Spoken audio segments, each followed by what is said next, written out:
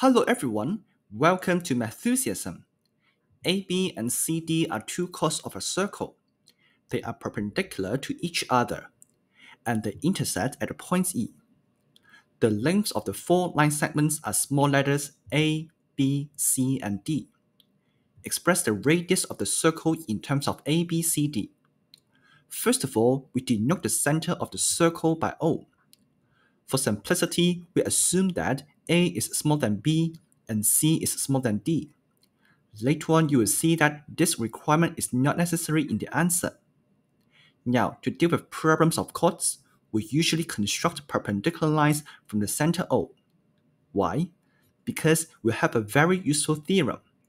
Here, we have OM is perpendicular to AB.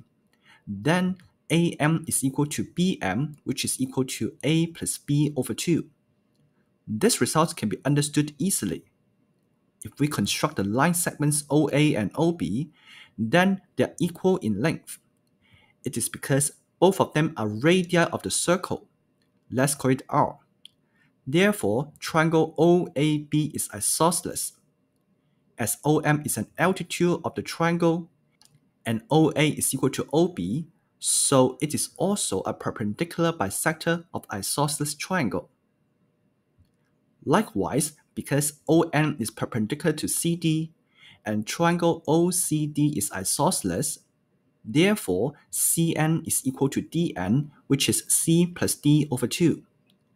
Let's figure out the lengths of EM and EN as well. EM is equal to A plus B over 2 minus A, which is equal to B minus A over 2.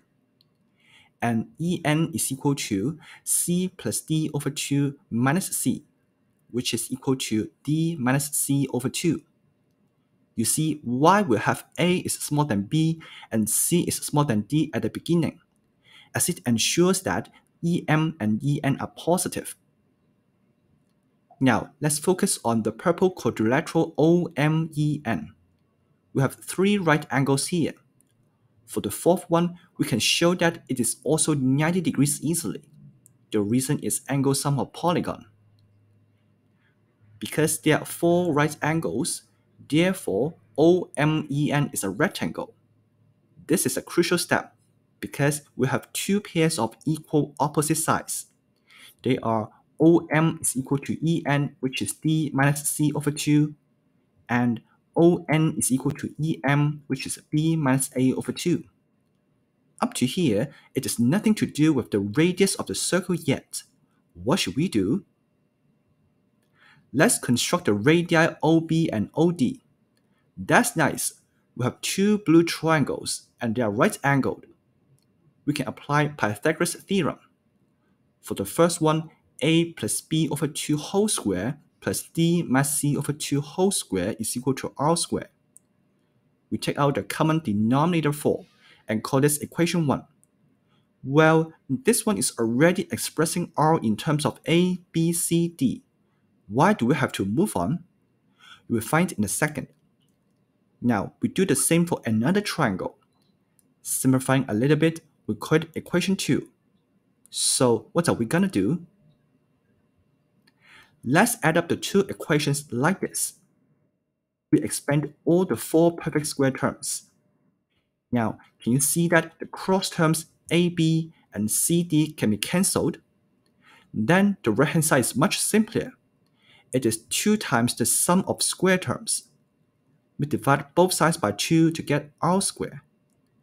Taking square root, we get the general formula. R is equal to the square root of A square plus B square plus C square plus D square all over 4. This is called the quadratic mean of A, B, C, D. Now, you can see that the assumptions are not important because the formula is symmetrical about A, B, C, and D. Can you interpret that in a geometrical way? Let me know in the comment section below. But still, there's a hidden condition for the formula to be meaningful, which is AB is equal to CD. Do you know why? If you want to see more challenging geometry questions, go check out this video on the screen. I will see you there.